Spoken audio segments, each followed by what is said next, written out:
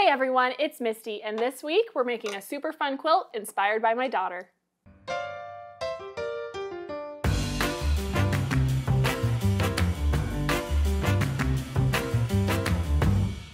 This quilt that you see hanging beside me is inspired by my daughter Ashlyn. If you have a teenager, I'm sure you've heard all about aesthetic, and hers is like beachy desert vibes. She loves all of that. And so this quilt is called Summer Sky, and it's got all these great warm tones. I designed this quilt to use yardage, which you can see I have all the beautiful shades stacked here. And let's just go through those. I have peach, nectarine, amber, scone, sienna, and white. These are all Kona solids. And of these first four, you're going to need 3/4 of a yard. Of this beautiful sienna, you'll need 1 yard. And of the white, you'll need 2 1/4 yards to make this beautiful top that you see here. So, like many of the things I design, this was intended for yardage, but you could use pre-cuts because we're using a lot of the same wonderful quick hacks that we have here at Missouri Star. So let's start with our half square triangles.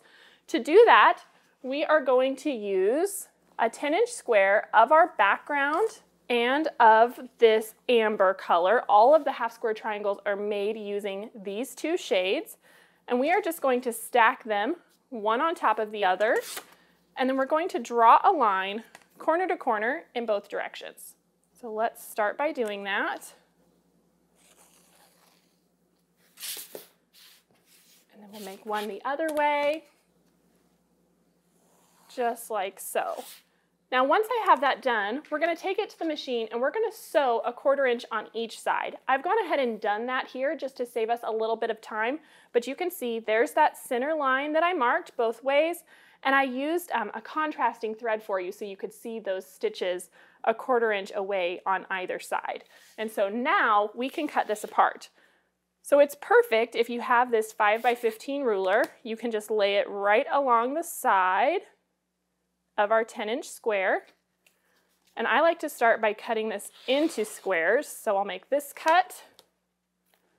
Make sure it stays lined up. And then we'll make this cut across here. And the reason I like to cut both of those first is now I've got these individual squares that I can turn and cut that diagonal line. It just makes it a little bit easier to work with. So we'll just cut all of those apart.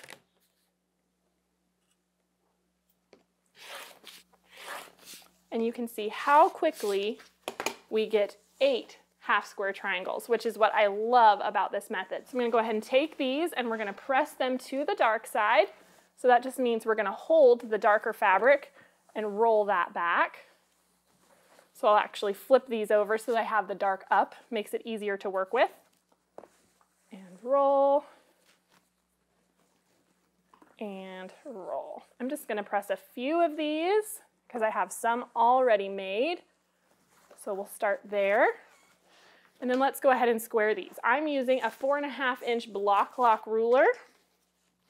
And when you're using the block lock, you always want the words on the ruler to go on your background side. So that's the white for me. And then we're just going to trim off this excess so that all of my half square triangles will now measure 4.5 inches. So you can see how quick and easy that is. Let's do a couple more just to show you.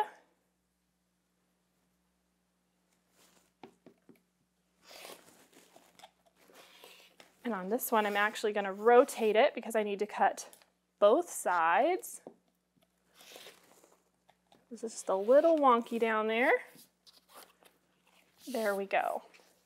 And taking the time to square these blocks will just save you so much time and headache in the long run.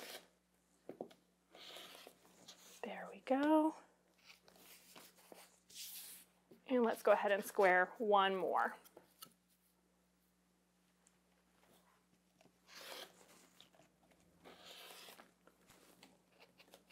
There we go. All right, so now let's talk about how we're going to assemble those into rows. We have 2 different ways that the half square triangles are set in this quilt. So if you look in both versions, the amber color is going up, but in half of them it's up and to the right, and in the other half it's up and to the left.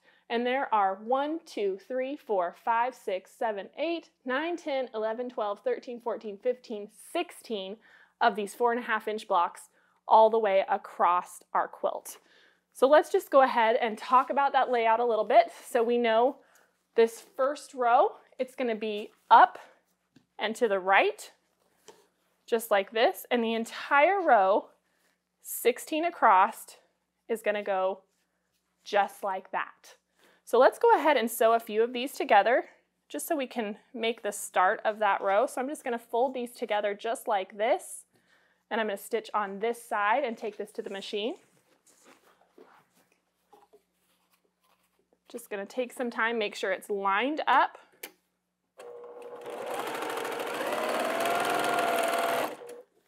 And we can chain piece these in sets of 2.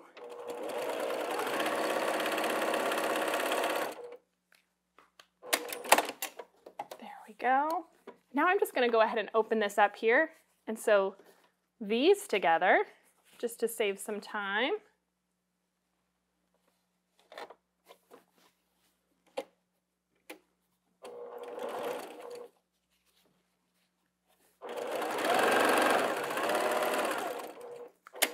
There we go. And now you can see there's our first row of half square triangles. Like I said, you would continue so that you have 16 in a row. But let's go ahead and press this so that it's ready for our next one. And I like to press so my seam is hidden behind that dark part of the half square triangle. Pressing to the dark side like usual. So there's that one. And now let's go ahead and make our other half square triangle row that's going in the opposite direction. So I have a few more of these done. And so remember, this first one is going up and to the right.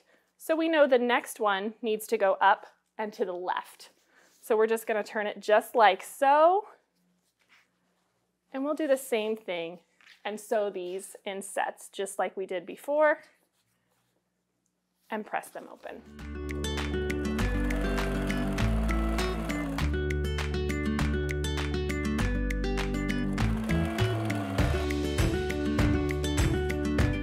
And then once I finished this and had 16 all the way across in both of these versions, you actually need 2 of each of these strip sets. So keep that in mind. 2 going this way with 16 across, 2 going this way with 16 across. So let's just go ahead and set these aside for now. And now let's move on to this drunkard's path. These little half circles that you see arcing, they kind of look like a sunset or a sunrise depending on the time of day. So let's make those. For those blocks, you're going to use this beautiful sienna fabric, and we have cut them into 5-inch strips and then cut them down into 5-inch squares. And we've done the same with some of our background yardage. So you can see I have those set together just like this, and then we're going to use our small drunkard's path template. And that looks just like this. And so I like to start with them stacked up, nice and straight. And I always like to cut this big curve first. So I'm going to lay this in the bottom corner and cut out this curve. And just take your time. It's a nice, gentle curve. There we go. So I have that ready. For the quilt, I'm going to be using this piece here, and this one I'm going to set aside for a bonus project that I'll show you later. And then now we need to cut the opposite curve from these pieces here. I nudge them a little bit, so I just want to make sure that they stay lined up. But we're going to be using the 4.5 line on this ruler. Let me turn this over so you can actually see that mark where it says 4.5 right there. There we go. And to begin, I like to cut off these little bits that hang over on the end. Just get those out of my way. And then the same thing, this nice gentle curve on the inside. There we go. All right, so I'm going to set this dark piece with my other one for my bonus project, and these are the pieces that I need for the quilt itself. So let's go ahead and sew these together. Let me show you how I do it. I like to fold this in half so that I have the center of my curve. And I'm going to do the same thing with my background piece. Fold it in half, give it a little finger press to find the center. And then I like to just kind of line these up to begin with. And you can pin here if you're not comfortable with curves. It's totally okay to put pins. I find they just get in my way and I end up poking myself a lot, so I just take my time. And so I'm actually going to start, now that I have that marked, and I'm going to just line this small curve up straight with the top of my large circle here, or half circle here, quarter circle, whatever the right shape is. We'll get there eventually, you know what I mean. I'm going to take a few stitches, and then I'm going to gently pull this around. You don't want to tug too hard, but we have a little bit of bias. And so once I've taken those first anchoring stitches, I'm going to pull this around and take that middle point and match it back up. And then I'm just going to slowly sew this curve with a 1/4 inch seam. I'm just holding that center point with my finger. And once I get there, I kind of stop. And then I can take this curve again and match it up to the end. And I make it just kind of lay down and continue around. If you have a stiletto or a toothpick or a chopstick, it can be helpful for this narrow end as you're finishing up. But I find if I just take my time, I can stitch it. And so we got all the way around that curve, and now we can just press this back. I know it looks kind of crazy, but I'm always so surprised at how nice these lay down. So we're just going to press this. All right, and that looks so great, but let me show you one more time how to do this curve, just because I know this is probably the trickiest part of this whole quilt. So I'm going to grab one more of my 1/4 circle. We'll just put that finger press right in the center. And then our background piece. And press that center line as well. Now we're going to line up these two ends. And I'm going to start stitching right on this straight side. And just take a couple anchoring stitches to get me started. And then I like to pull around that center mark. And we're just going to ease this in.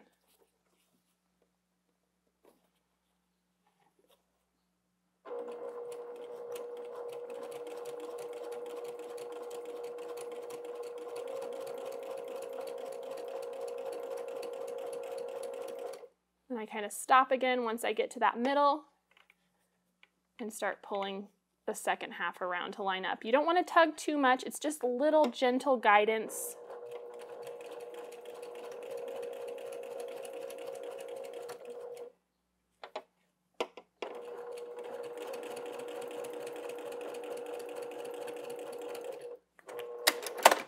All right, so now let's just press this. Roll that back. There we go. So now we're going to take the two of these that we made and we are going to put them together to create our half circles or our little sunset view that we're looking for. And I like to kind of see which sides are my best because they're not always going to be perfect, but I think I'm happiest with these two to be the top of my little half circle. So I'm going to line those up and we're just going to sew a 1/4 inch seam down this side.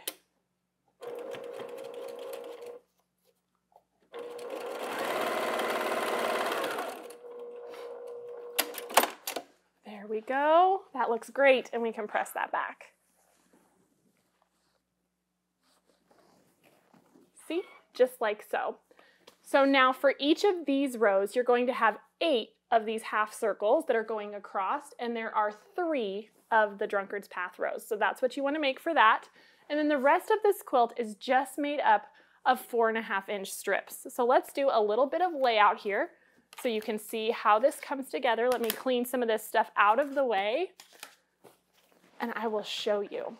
So to begin with, we are going to start with our half square triangles. Let me just look at the quilt to make sure I've got it right. We're gonna be up and to the right for our first row. And then next comes this beautiful nectarine stripe, 4.5 inches. And so you'll just piece this by the width of the quilt. And then we have this peach color that comes next, just like so. And then we have our half circles. I have a whole row done here, but I'll just fold this in half so you can see. Better slide this up a bit so that it will all fit. There we go. And then after that is this beautiful scone, and then a strip of our white. And then you can see in the quilt behind me how this pattern just continues. So then white comes next, and then from there you're just gonna pay attention to the quilt layout itself, and it's just all pieced together in these beautiful 4.5 inch strips. The quilt finishes at 64 by 76. It's perfect for picnics or to throw in the car and take on your adventures. But wait, I do have a little bonus project for you. Remember when we were cutting out our Drunkard's path blocks, we had these opposite pieces that we set aside.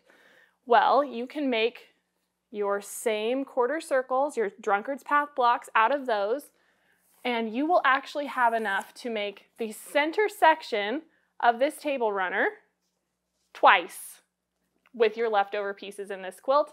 So you'll just need to pick up a little extra of this yardage to do your border, and it just makes this darling little table runner that's just a bonus in this project. So I hope you enjoyed this quilt, and I can't wait to see your version of it.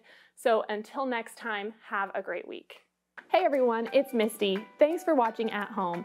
If you aren't already a part of our Missouri Star family, be sure to subscribe and hit the bell if you want a notification every time we release a new video. I'll see you next Monday on the newest episode of At Home.